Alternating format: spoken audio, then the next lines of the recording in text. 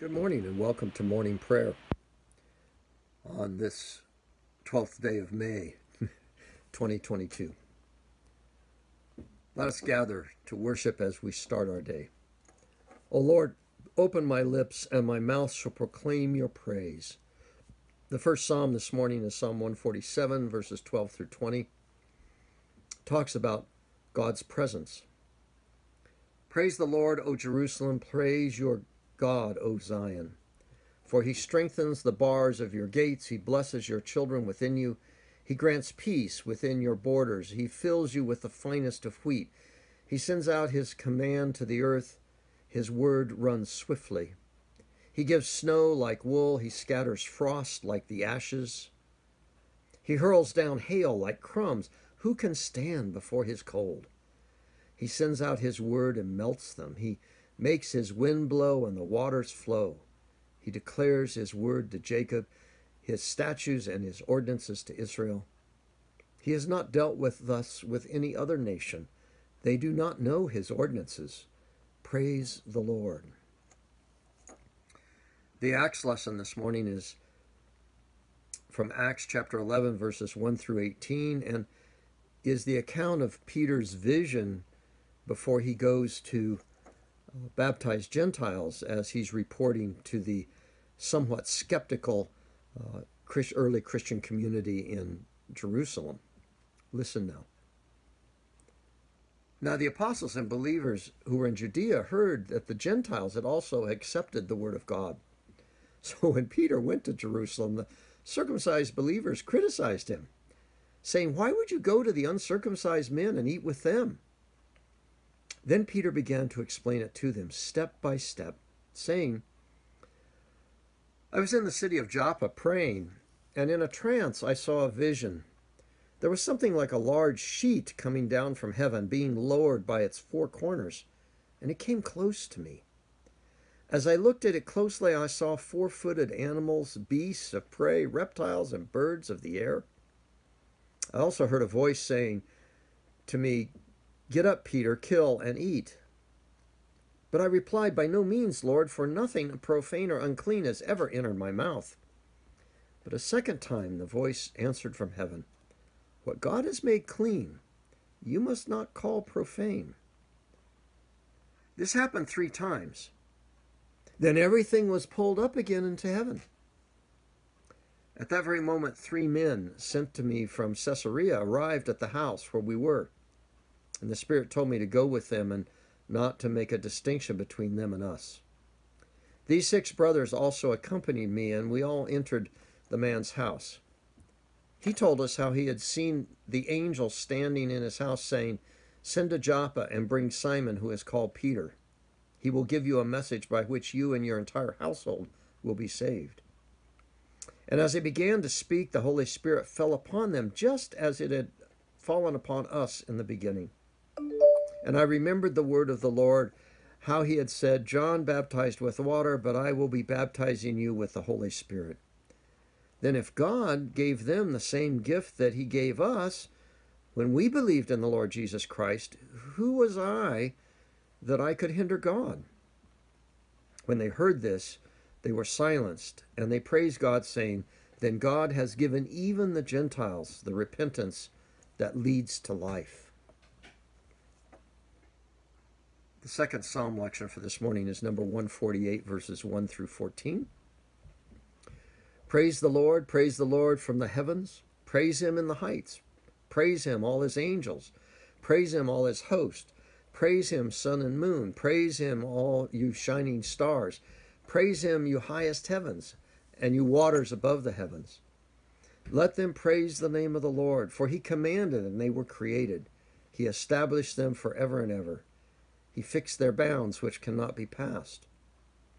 Praise the Lord from the earth, you sea monsters and all the deeps, fire and hail, snow and frost, stormy and wind fulfilling his command. Mountains and hills, fruit trees and all cedars, wild animals and all cattle, creeping things and flying birds, kings of the earth and all peoples, princes and all rulers of the earth, young men and women alike, old and young together. Let them praise the name of the Lord, for his name alone is exalted. His glory is above earth and heaven. He has raised up a horn for his people. Praise for all his faithful, for the people of Israel who are close to him. Praise the Lord. From Revelation this morning, the 21st chapter, the first 6 verses, where the writer of Revelation has a vision of this coming of this new kingdom. Then I saw a new heaven and a new earth, for the first heaven and the first earth had passed away, and the sea was no more. And I saw a holy city, a new Jerusalem, coming down out of heaven from God, prepared as a bride adorned for her husband. Then I heard a loud voice from the throne saying, "See, the home of God is among mortals. He will dwell with them as their God. They will be his peoples, and God himself will be with them. He will wipe every tear from their eyes. Death will be no more, mourning and crying and pain will be no more, for the first things have passed away." And then the one who was seated on the throne said, "See, I am making all things new." Also he said, "Write this, for these words are trustworthy and true." Then he said to me, "It is done. I am the Alpha and the Omega, the beginning and the end. To the thirsty I will give water as a gift from the spring of the water of life." Turning to the gospel this morning, we read from John, the 13th chapter, verses 31 through 35. It is John's account of the Lord's Supper. We won't read all of it, just the very beginning. When Judas had gone out, Jesus said, "Now the Son of Man has been glorified, and God has been glorified in him. If God had been glorified in him, God will also glory him in himself, and will glorify him at once. Little children, I am with you only a little longer. You will look for me, and as I have said to the Jews, so I say to you now, where I am going, you cannot come. But I give you a new commandment, that you love one another just as I have loved you. You also should love one another. By this everyone will know that you are my disciples, if you have love one for another."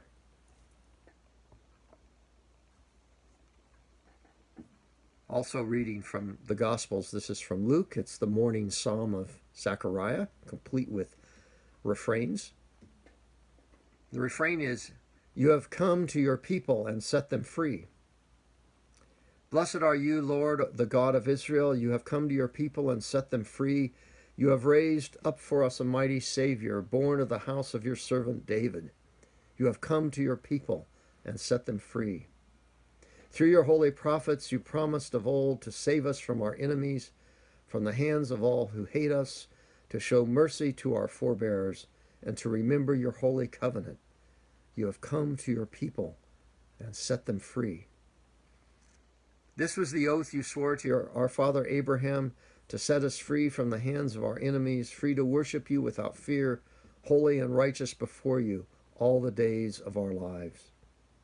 You have come to your people and set them free. And you, child, shall be called the prophet of the Most High, for you will go before the Lord to prepare the way, to give God's people knowledge of salvation, and by the forgiveness of their sins. You have come to your people and set them free. In the tender compassion of our God, the dawn from on high shall break upon us, to shine on those who dwell in darkness and the shadow of death, and guide our feet into the way of peace. You have come to your people and set them free." Let us turn now to prayer. God, satisfy us with your love in the morning, and we will live this day in joy and peace. Loving God, as the rising sun chases away the night, so you have scattered the power of death in the rising of Jesus Christ. And you bring us all blessings in him. Especially we thank you for the community of faith in our church, in the congregations where we worship,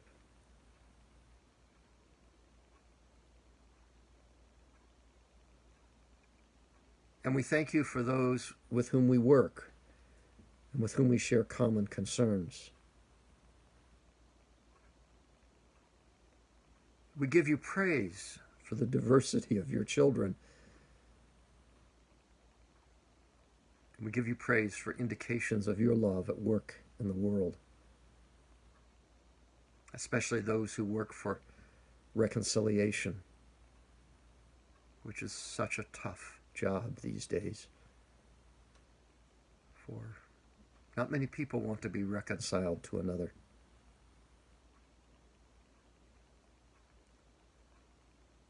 Mighty God, with the dawn of your love, you reveal your victory over all that would destroy or harm.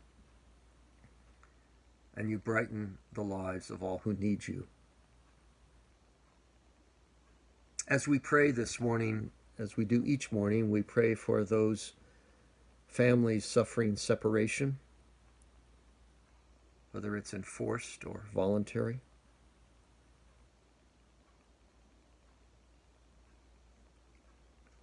We pray for people different from ourselves,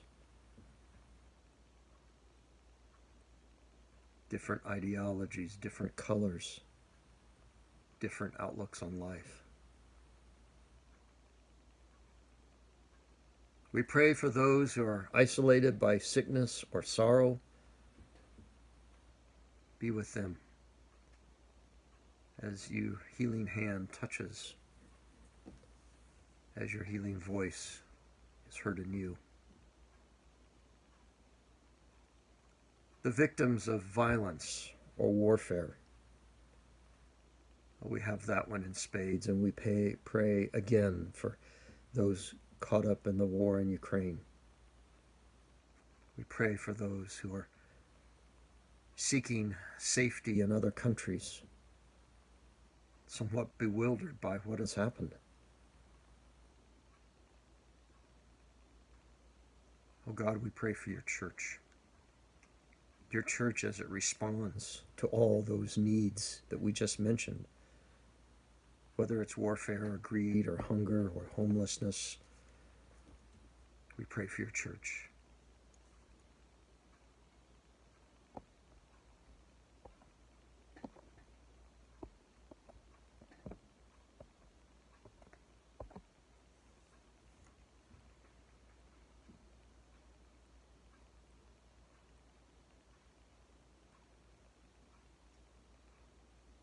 Holy God, as we live this day, we recognize that your love is higher than the heavens, and that your grace is wider than the sea.